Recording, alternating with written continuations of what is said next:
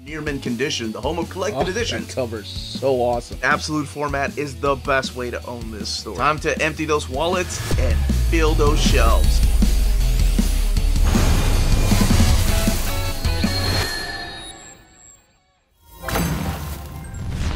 How's it going, all you minties? Uncanny Omar here from Near Mint Condition, the home of collected editions. And join me today for an overview of all of these trades that have come out recently from Dark Horse Comics. So let's go ahead and get started.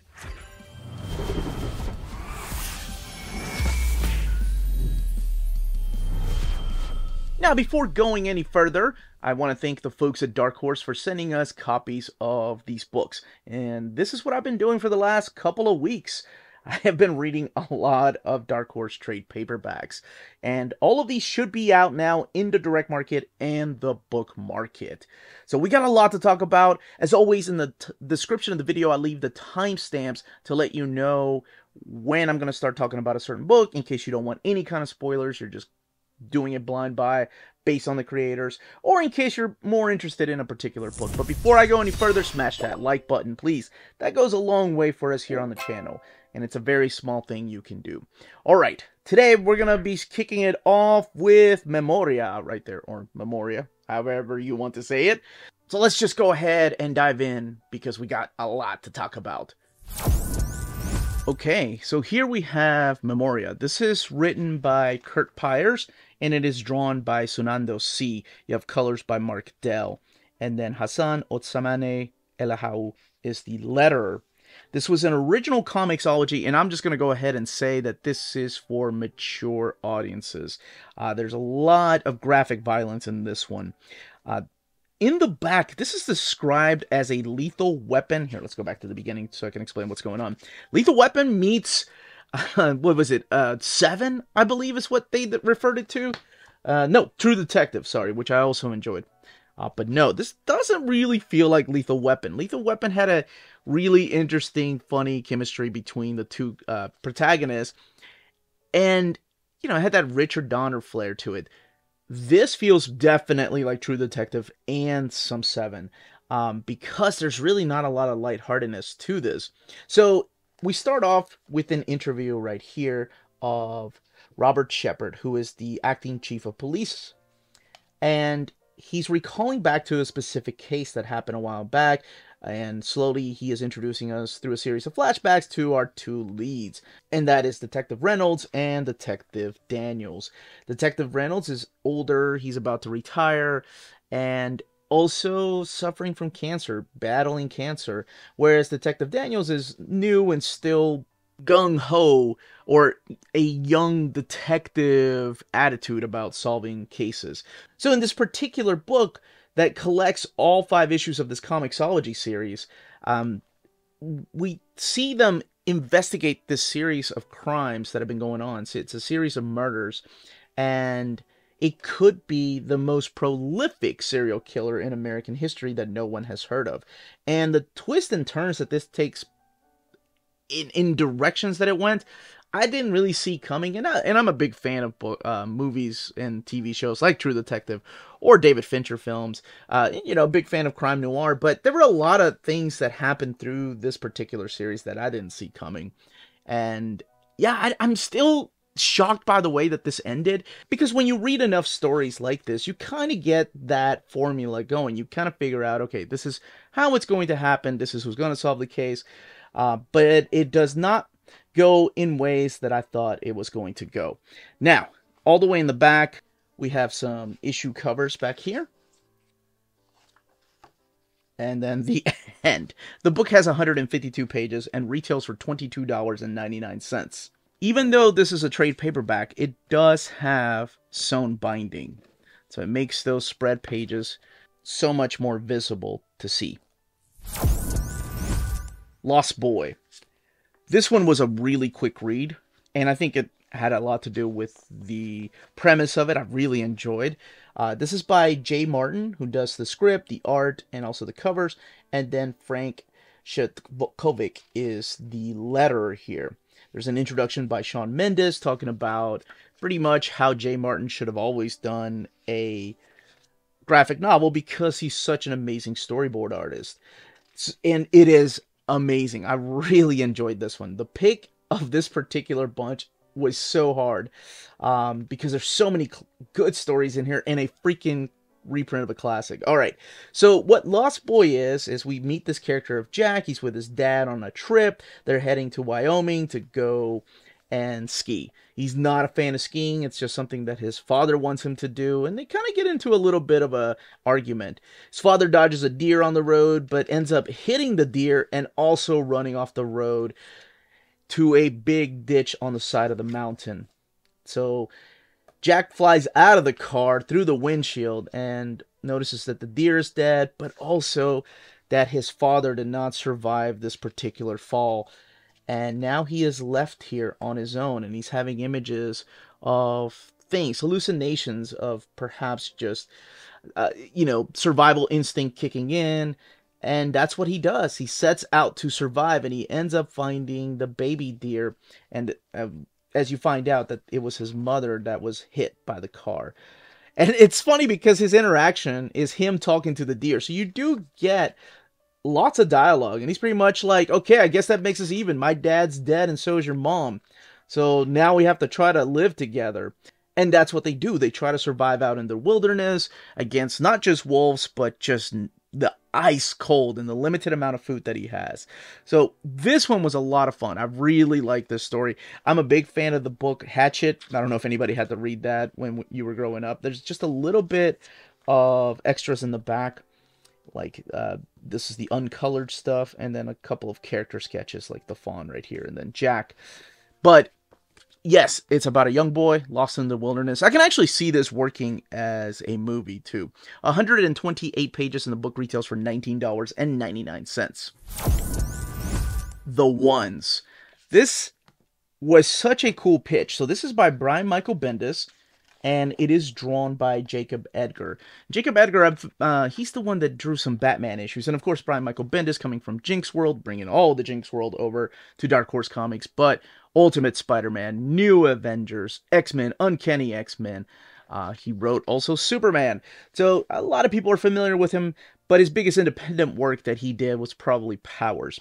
Now, this is not set in the world of Powers. It's just its own standalone thing. But what this is through history, there's always been a single person that has been regarded as the one. And I'm sure most people are familiar with that idea, right? Whether it's The Matrix or whether it's Avatar. I don't know why I went with Avatar: The Last Star. Airbender, not Avatar, the blue people. But in this particular story, a group of people meets, and they've all been chosen to be the one, whether it's the one demon slayer or the one person that's going to carry on the magic. But all of these people meet, and what happens is during one of these meetings of the ones, the first meeting actually, they find out that there is going to be the one. There is definitely going to be one that has just been born, and it is the spawn of Satan. And they all have to go and get rid of the one. So all these people that have been picked out to be the one, whatever they may be, have a specialty in, have gathered together to talk about what they're going to do. So they're like, look, it's a baby. We'll just ride it out. We'll see what happens. So then you get 6 years later where hell has just broken out. And that's kind of the premise of this. That's a little bit of the pitch. So these group of people, swordsman, a magician, a character that's kind of like Superman, an alien character, have to team up to take down the one. And you get a series of flashbacks as to why they decided not to do it, and maybe they should have done it when the spawn was only 2 years old. But now the one is 6 years old. But here you meet your cast of characters like Thrace, Wilson, and Novus, Chester, and Dorothy and Barb here. So that's your main cast of characters, and they tell you exactly what their specialty is. And there's the Mystic Master here, Dr. J-Max. But the whole story is about them coming to terms with the mistake that they made. They should have killed this kid as the baby, and then they're like, no, I don't regret it. But yeah, it's funny. It doesn't take itself seriously. It's, as a matter of fact, in the back, it's described as Ghostbusters meets Good Omens. Yeah, I can see that. But it has that a little bit of the Goonies just because these group of friends have become a family now. Yeah, and this is a volume 1. It does continue. In between the chapters, you get the origin story of some of the characters, like this one's for Novus. And they're done in black and white. All the way in the back, you get original artwork here, and then character designs. The book has 152 pages and retails for $24.99. And that is The Ones. Next up is Cold Iron. And this is another one that was a Comixology original. And this is written by Andy Diggle. It's drawn by Nick Brokenshire and colored by Triona Farrell. Simon Bolin is the lettering. And then the design is Tom Mueller. Just a big fan of Tom Mueller and his designs on the Krakoa era of X-Men trade paperbacks and hardcovers. Alright, so what this book is about is on the Isle of Man, a singer known as Kay has always wanted to escape this island. But before we meet her, and as she's entertaining a group of kids, we meet a horde of demons. And their leader is like, bring her back to me. Now, at first, you think they're talking about Kay. As she's singing about demons and teaching these kids about the Isle of Man's Halloween, which is called Hoptuna. But as you find out, she just wants to escape. She wants her songs to take her places. She lives with her grandmother, who has a lot of faith in her. And also believes in a little bit of the superstitions about demons.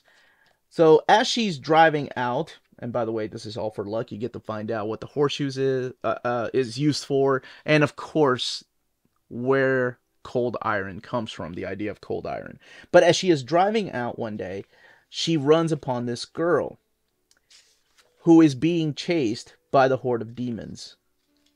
And now it's up to her to help her out. This young lady that she doesn't even know. And she takes it upon herself to do that because she's just that type of person. And of course her grandma steps in and helps out, and she becomes a complete badass. This collects the first 4 issues, and it goes places that I didn't expect it to go. And the ending, I thought the ending was done really well. So it is an all-in-one. There is no volume 2 or anything after this. Maybe they'll revisit it one day. But as you find out, cold iron is what is supposed to be used against demons. Or so say the folklore. And her decision at the end, I thought, was so well done just because of the type of character that she's been building up to be. But this book has 152 pages and retails for $19.99. The artwork is easy to follow. Good sequential flow. Let me check out the extras, which is the concept design. There is an epilogue, but I didn't get a chance to read it. And the epilogue is all done in a prose format. So it's like a book. There are no pictures. It's about 10 to 12 pages. I haven't had a chance to read it. I just read the main story. You have character designs on the demons, the main characters right here. Actually, the character, it's really cool to see the early designs of Kay, how she started off, and then what she ended up becoming. But they did the same thing, the characters of the fairies and the demons in the forest, and how they kind of took shape and form. And even Mona, the girl that's being wanted by the demons, started off as a blonde girl. It kind of reminds me a little bit of Terry Moore's artwork. And then the biography on the team on the back, and that is Cold Iron. Hailstone by the Raphaels. I'll explain what I mean here in a minute. This is another one that is a Comixology original, and this one also mature content, but so was Cold Iron, just because of the violence. This could work as a movie. Like, honestly, a lot of the books that Comixology and Dark Horse have been putting out could work as a movie or a miniseries. So, written by Rafael Scavone and Rafael de la Torre doing the artwork. Colorist is Wesley Manuel, and then the lettering is done by Bernardo Bryce. So that's what I meant by the Raphaels. Now, this takes place in Montana, in a small town called Hailstone, hence the title. And this is set a long time ago, and you'll get as I explain what's going on and what's taking place. So we meet this young girl named Mary who disappears. Her mother goes to the town sheriff, and this is where you find Sheriff Denton Ross. And you find out that the town is nearby a military factory where he goes and, he talks to these people, but they don't know exactly. Like, the town folk have no idea what this factory is creating, why it's there. Now, he's in friendly terms, well, sort of. He's in speaking terms with the military. And this is a Union factory right here. And any questions that he brings up, they take offense right here. So this is the captain. He's talking to him. He's like, look, we've had some missing people. And he's like, what are you trying to say? Are you accusing the Union Army of anything? Just go on and say it. And of course, he can't come out and say it. But everybody knows that the disappearances of all these people, including his own son, has something to do with this factory that just kind of popped up out of nowhere. And he has a deputy named Tobias, and both of them go and explore more and more as to the disappearances of all these people. And there is something strange that is out in the woods that could be tied to Native American lore, or it could be tied to maybe the factory and some scientific experiments. I love the relationship between him and his wife. They both lost their son. Percy's out there, and they never found his body, so they don't know if he's alive. And what he finds in here, let's just say it gets kind of crazy. It didn't go the way that I thought it was going to go. This one was freaking awesome. And like I said, this is so hard to pick just one book from these batches. All the way in the back, we have a cover gallery. This is another one that has sewn binding. 134 pages and retails for $22.99. A little bit about the creators right here. And that is Hailstone. Air, Volume 3. So I have been reading these. I had never read the original ones that came out from Vertigo Comics. So these were originally published by Vertigo Comic. And this Volume 3 is not the ending. I think when I was doing an overview of Volume 2, somebody said that Volume 3 would wrap it up. No. I assume there's going to be more. Now, here's a little bit about the story so far, about Blythe and how she got tied into this world. So if you haven't read Volumes 1 and 2, this I don't recommend as a good jumping on point. Because it's just, you're already looped into this world. You know, like, her powers have been activated. People have shown up in here that should not be alive. So in case you haven't read Volumes 1 and 2, yeah, I suggest you do that, or if you don't care about spoilers, let's just continue with this particular overview. The artwork, again, is by M.K. Perker. As a matter of fact, let's give credit where credit is due, because the color is by Chris Chucky, and then lettering by Jared K. Fletcher. Of course, written by G. Willow Wilson. So we are back with Blythe. This time, she has learned to control, or she's learning to control her powers that could tap into time travel. We see her connect with Amelia Earhart, who she met in the previous volume. And it's weird to see where all this started, because this all started with her chasing this, who she thought was the love of her life, Zane. But when Zane disappeared, she found out that he came from this country that's not supposed to exist, and she goes on a mission to try to find him, where it takes her into weird places. And the places it goes here, this guy right here, Gian, anyway, the places this goes, I didn't expect it to go, because now we have the jihad involved. It's a group of metalhead jihadists, and they have their own backstory and how it's tied into Zane and how Blythe gets involved. And it just goes places that I didn't expect it to go. So when I thought this was wrapping up, because like I said, I think it was a couple of my viewers told me this would be the last one, I was like, what? There's way too much, because the ending leaves you with a big cliffhanger. And as it turns out, I think there's one more volume. And M.K. Perker, I remember M.K. Perker's art in Fables, and then, of course, recently in the Unwritten. But it's just evolved. I really like their artwork in here. Now, all the way in the back is an ad for Invisible Kingdom. If you've not read it, that is freaking phenomenal, by G. Willow Wilson and Christian Ward. But you get a biography on both of the creators, and then, see, volumes 1, 2, 3, and 4. A History of the Future. So we have another one coming. And this is all part of the Burger books. And now it's come to be that time of the video where we check out all of the spines of these books that have been recently released by Dark Horse Comics. And also a reminder to smash that like button, subscribe, and ring that bell for notifications. All right, let's continue with the overviews because we still got a lot to talk about. Here we have Night of the Ghoul. This is another one that was originally published as a comicsology, and now it's coming out in a trade paperback by Scott Snyder and Francesco Francavilla. And please correct me if I'm wrong, I don't think the two have worked together before. Lettering by Ann World Design, and because Francesco Francavilla has done stuff at Marvel Comics, done stuff at DC, he's done independent stuff, and of course Scott Snyder, DC and independent stuff, but I don't think the two have worked together. This is a really cool story. It reminds me of the Masters of Horror episode, but I'll explain in case you haven't seen Masters of Horror. So we meet two characters at the very beginning. It's a father and son. This is Forrest Inman and Orson. Kind of drags his son to go through these things. This is so weird. Why would you drag your son to this hospital?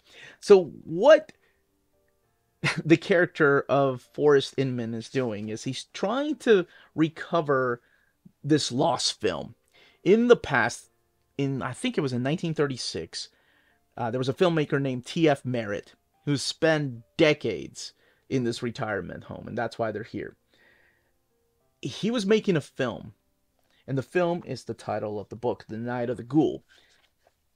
However, something horrible happened in the making of it where the entire cast, the film footage got destroyed, but through years of research, this gentleman right here, Forrest Inman, was able to track down most of the footage. There's still some missing, and he was able to track down the director, this filmmaker. This is T.F. Merritt, but he's going by another name, and he's surprised. He's like, how do you know my real name? He's like, look, I got something to show you. Night of the Ghoul. And the way that this comic is done is it's done in a series of, present day story where you have the father and son going to this retirement home center. He's given 20 minutes to talk to this old guy, and he lied. He lied to the people working there. He lied to the doctor, telling them that, oh yeah, I'm the insurance agent. I just need to talk to him about his money. And then we get film footage of Night of the Ghoul and what the story's about, set in 1916 during this particular World War I. And they go to Castle Kula here, where there could be a ghoul that exists and is going around killing people. There's some freaky imagery. This would be an awesome read if you're looking for something for October, which is right around the corner. It'll be here before you know it. But this also has a lot of twists and turns that I didn't expect. It was a good, quick read. It had me, it sucked me in. I've really enjoyed this one. Francesco Francavilla's artwork is just phenomenal. The colors are great. And the twists and turns where it goes when you find out exactly about the ghoul and if it's real, if the movie's real, what it all means, and who are these people? Are they even doctors?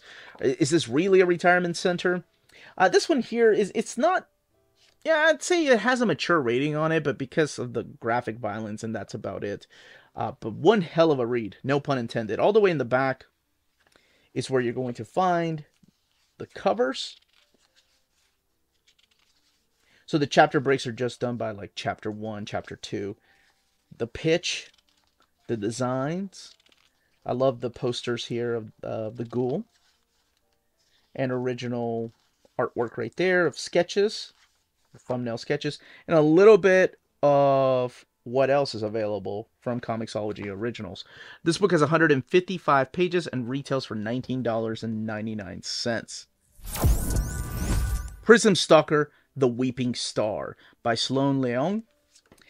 I will say this was one of the most confusing reads I had because I wasn't aware that there was a volume 1. So this is a volume 2. If the pitch captivates you and the art just lures you in, and I really enjoy the artwork in here. I'm so glad that they did this right here, though, so you can catch up on the characters. Our story so far. I just thought they were being artsy, and I thought, oh, okay, this is like episode 2. Weird that they started in episode 2 and not 1. I had no idea it was a follow-up. But it is a crazy story. And let me just give you an idea of the artwork in here. This is Vep as she's going through training, and the colors. And let me make sure I give credit where credit is due. Sloan Leong, and then the lettering is done by Lucas Gattoni. But Sloan Leong does everything. The art and the writing in here.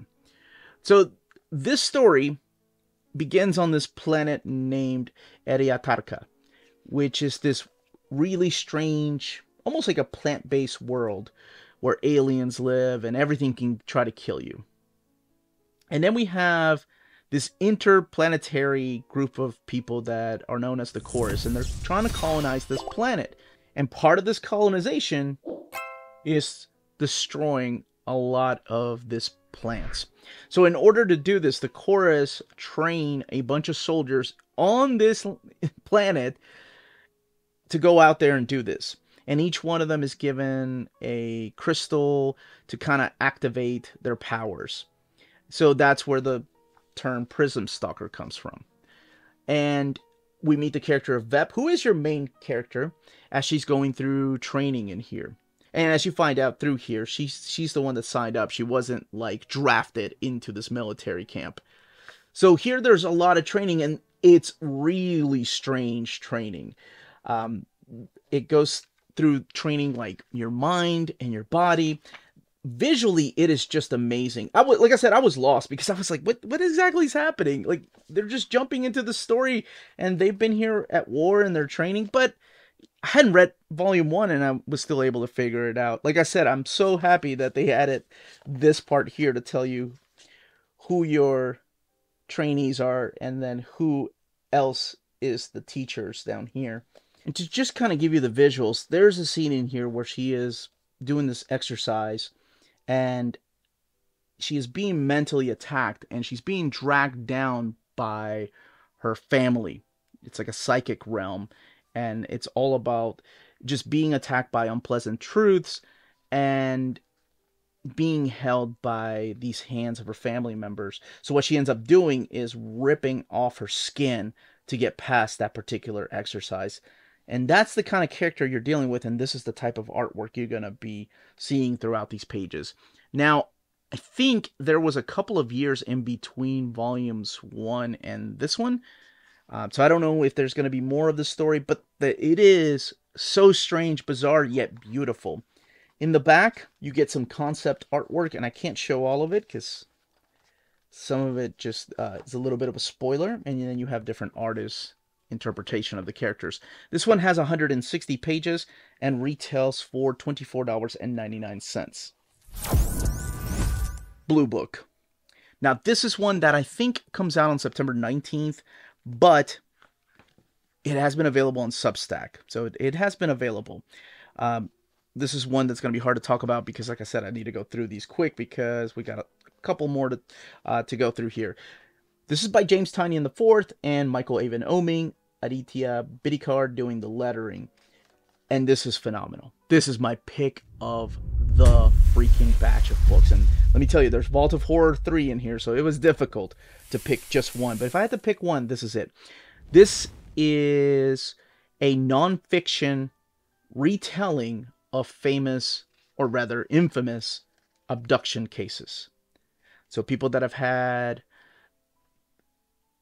encounters of the third kind, of the second kind, first kind, I can't even remember, keep them straight anymore. And it is just an amazing retelling of Betty and Barney Hill. And it all kicks off with this story in 1961. And the reason why it's called a Blue Book is because, well, actually, let me tell you just the pitch, and I promise I'll make it quick. So we meet these two characters of Betty and her husband, Barney. They're from New Hampshire, they went to Montreal, and they're trying to make it back to the States on a road trip. And they are both at a diner, and they're like, okay, if we keep driving on through the morning, we'll make it home by 2:30 in the morning. And Betty's like, probably 3 with the way you drive. Now, like I said, they were on vacation, and this tells you a little bit about them right here. Like Barney's a legal redress of the chairman of the Portsmouth chapter of the NAACP. And then it tells you a little bit about Betty and what she did for a living, then traveling with their dog. And what they see is something out in the sky. They see an unidentified flying object. And Barney doesn't believe in UFOs. Barney doesn't believe in supernatural things or sci-fi things. And this is 1961. And she's like, I'm serious, there's something out there. And he refuses to believe until finally he gets out and he starts looking at this thing up in the sky that seems to be following them. gets his binoculars out, and this is when it gets really creepy. And it brought back so many memories of going to the library and just reading about these particular stories. But when he takes his binoculars out, he's able to see shapes in those little tiny windows. And that freaks him out. And whether he imagined these beings or maybe that's what he really saw, doesn't matter. It freaked him out enough to run back to the car. Now, after he runs back to the car, this is where chapter 2 begins. There's a total of 5 chapters, and this is the last I'll talk about it, I promise. They go back, and they just start talking normal. Like, she's like, now do you believe in flying saucers? And he's like, don't be ridiculous. And they make it back home. But they make it back home at 5 o'clock in the morning. And earlier they were talking about being home at 2:30 in the morning or maybe by 3 o'clock the way he drives. And they realize that there's some unaccounted time. There's some unaccounted memories there. So this is beginning the whole mystery as to what happened. So they start calling people. They start calling, newspapers and reporters. They start calling people that work at NASA and just talk, or Air Force really, and talking about this UFO encounter. And sure enough, during that time at 2:14 that day in 1961, a radar picked up a craft 4 miles out of the base that briefly approached and then vanished. And then they said, well, maybe both of these cases are related or maybe not. And that is where the name Project Blue Book comes from. Hence the title.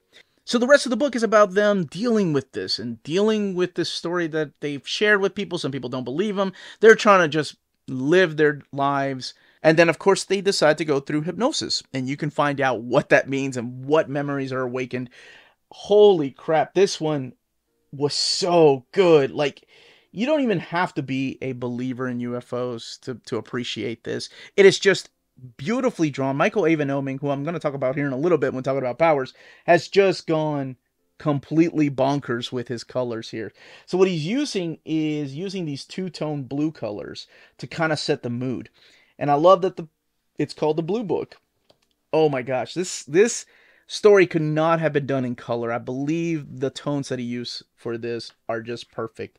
In the back, you get a little bit of the extras, including some of the covers and variant covers. Like I mentioned, this was originally published by Substack.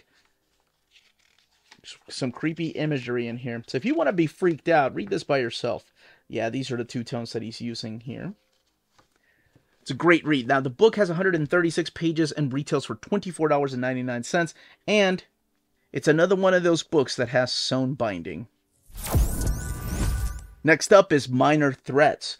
This is a completely different tone. This was a lot of freaking fun. This is by Patton Oswalt and Jordan Bloom. Art by Scott Hepburn and Ian Herring doing the coloring, while Nate Piekos of Blambot is doing the lettering. Now, these two gentlemen, Patton Oswalt and Jordan Bloom, are the showrunners, I believe, of the MODOK series, if I'm not mistaken. Now, the premise of this is a really interesting premise. We get to meet some D-list characters, and they're not just superheroes this time. They're supervillains. This is a group of D-list supervillains that just kind of never made it big. They're not your Lex Luthor type of supervillains. They're not your Sabretooth. They're just lesser-known villains in this city where superheroes reign, or in this particular world. And through here, we get to meet one particular character. This is the villain known as Playtime, or that's what she used to be known as. And she runs this, or she works at this bar where she just serves drinks. And this is Brain Tease, one of the villains. And then you get to meet the rest of the characters of these supervillains. But the story is about how this one D-list supervillain, named the Stickman, has just gone crazy. And what Stickman did was murder Kid Dusk. And it's all over the news. And now they found out about it. And superheroes are going crazy. And why they're going crazy is because they're trying to find Stickman, who once again was a D-list villain. And this Kid Dusk was the sidekick to kind of like the Batman of Twilight City, the Insomniac. So that's what his name is. So the Insomniac is just going crazy trying to find him, going through a bunch of just D-list villains trying to find who killed Kid Dusk. So now Playtime decides, by the way, she has her own problems. Like, she's trying to see her daughter, and, you know, the father in the relationship just doesn't want her to be around her daughter because of all her troubles. She's a villain, and, you know, she doesn't feel like she's, like, anytime she tries to redeem herself, something bad always happens. So what she decides to do, because all the superheroes are just out for blood, they're trying to, this is the part I was talking about, where she's trying to see her daughter, and nope, something bad happens because they're just trying to find out, the superheroes, where Stickman is, and nobody knows. So she's just tired of all this crap. What she decides to do is gather a team of D-list villains to go and find Stickman and kill him themselves before anybody else can get to him, before the Insomniac can get to him. And that's pretty much the pitch. I love the flashbacks that they're done with different color tones, like we used to see in the 80s comics, or even the Bronze Age, really. And even the paper's yellowed. And then we go back to these clear and crisp colors. The artwork is phenomenal. Easy to follow, a lot of fun, and lots of violence. This is definitely mature content just because of the violence and the language. And do they succeed in their mission? Are they able to find Stickman? Well, you can find out for yourself. I don't know if there's going to be another volume or not. It says volume 1, so I hope so, because I don't want this world to end. It kind of reminds me of like a fun version of Black Hammer. And I love Black Hammer, but we need more lighthearted stuff out there. 136 pages, and the book retails for $19.99. Powers, Volume 4. This is a thick trade paperback. This one is only $29.99, and it has 600 pages. This is Brian Michael Bendis and Michael Avon Oeming. I just talked a little bit about in Blue Book. The colors by Pete Pantasis, and Ken Bruzenak is the letterer. Now, this particular big 600-page book is broken up into 3 different story arcs. You have Legends. Let me see if it's actually, I think it does state, yeah, Legends Chapter 1. And Legends is pretty much in the aftermath of Volume 3. Superheroes have become illegal. They are not allowed in the city. And now detectives Christian Walker and Dina Pilgrim are trying to investigate specific murders to superhero cases, even though superheroes have been declared illegal.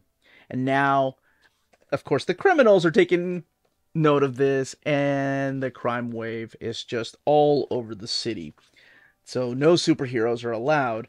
And of course, if you've read the previous volumes, without going into spoilers about Dina and Christian, they have their own secrets that they don't know about. Like, they're all keeping their own secrets from each other. Good detectives, huh? Never talking things out. And that's practically what the second story arc is focusing on. The secret that they're keeping from each other. And that one is called Psychotic. And of course, more crimes that they have to investigate. The last story arc in here is called Cosmic. And this is when powers are just dropping out of the sky and leaving dead bodies throughout the city. And one of the victims happens to be one of the Guardians of the Galaxy. Not the Marvel Guardians of the Galaxy, but a cosmic being in this particular world. And now the story takes a cosmic turn, going places you don't expect it to go. Crazy, crazy places. In the back, again, you get a whole bunch of sketches and artwork, character designs. Now, this book is also mature content, not just because of the language and violence, but also the sexual content in here. And that is Powers, Volume 4. I think we have one more big collection coming out. Last, but certainly not least, the Vault of Horrors EC Archives, Volume 3. Now, this has been previously released in a hardcover format from Dark Horse Comics. I believe Volume 3 is when Dark Horse took over from Gemstone Publishing as the publisher to kind of put the word out there of these wonderful EC collections, and to make sure that we're getting more of an audience than Gemstone could have done. There's an introduction here by Grant Gaisman talking about EC Comics, and of course the history behind it, how it started as education comics and then became entertainment comics. This forward right here talks a little bit about the history of the EC archives, the very book you see here. And of course, the modernization on the colors that some people have described as airbrushing, and I know it turns off some people that they would rather have things in black and white. I still think it's a wonderful collection. If you've not read it, this is some of the stuff, like the very best stuff you're going to have in your library. There's a seance story right here with a twist that I wanted to talk about. I love this story. It's one of my favorites. When they're trying to fool somebody, then they're giving money, but then, of course, like every other Vault of Horror, of Haunted Fear, or Tales from the Crypt story, it turns on them when there's a real ghost that appears. But there's an even cooler story in here. By the way, this one has 216 pages, and these books are $19.99 compared to the hardcovers, which are those were $49.99, and these are printed in magazine size. Now, there's a really cool story in here. Let me see if I can find it. And here it is. It is Let's Play Poison. And the reason I wanted to bring it up is because when I read it in the hardcover format a few years back, I found out that it was Ray Bradbury that wrote this story. I love Ray Bradbury. He had a show in the 80s called, the Ray Bradbury Theater. And then, of course, the 80s Twilight Zone were really based on so much of his work. The Veldt is still one of my favorite short stories. But anyway, back to this. This is about a teacher just trying to escape to another little town because he feels like guilty for the death of this child that was pushed out of his 3-story window when he was teaching because he wasn't in class. Of course, he's not really trying to redeem himself. He's kind of a jerk about it as the years go on, and then he gets his comeuppance. I just think this story is a classic example of what these Tales from the Crypt and Vault of Horror and Haunt of Fear are about. People just getting their comeuppance. Oh my gosh, that I used to have this comic when I think I was in high school when I found it, and it used to creep me out, just that image right there. I don't think, like, these are not really mature themes. I think this is definitely stories for maybe teens plus, because kids were reading these books against their parents' wishes, and then we have the whole seduction of the innocent because of that. But there's just some really phenomenal stories here. And it's not just the horror stuff, right? Like, there's Frontline Combat, Modern Love, Shock and Suspense. I still need to find volume 3 of that. But anyway, this is the latest printing. It is a trade paperback Vault of Horror EC Archives. And if it wasn't for Blue Book and my fascination of just UFOs, because I saw one as a kid, this would have definitely been my pick of this particular batch. But that, as they say, is that. If you're interested in purchasing any of these books, don't forget to check out our sponsors. If you're in Europe and you're interested in buying these books, definitely check out Walt's Comic Shop in Berlin, Germany. They have the cheapest pre-order prices, flat shipping rate of €12 for all EU countries, emails answered within 24 hours, waltscomicshop.com, and you can use the code nearmintcondition at checkout and get free shipping for all EU countries with your first order over €40. That's Walt's Comic Shop, your reliable source for omnis and premium collected editions in Europe. Ding! CheapGraphicNovels.com, your online home for graphic novels and collected editions up to 50% off cover price. They have excellent shipping and prompt and helpful service. Check out their bargain deals for up to 90% off cover price. And don't forget that CGN also takes pre-orders. That way you don't miss out on the hottest releases. And they are currently running a special promotion for you Minties. If you're a first-time customer, after receiving your order confirmation email, reply back to that email and let them know Near Mint Condition sent you their way. They will then apply a free shipping promotional credit to your next order in the US. Cheap Graphic Novels, your source for the hottest books with the kind of deep discount, quality shipping, and customer service that will keep you coming back for more. And that was the content and page count of each of these books.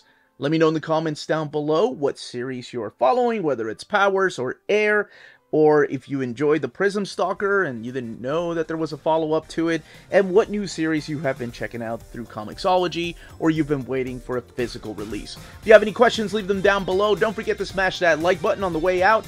Everyone stay healthy and safe out there. Much love.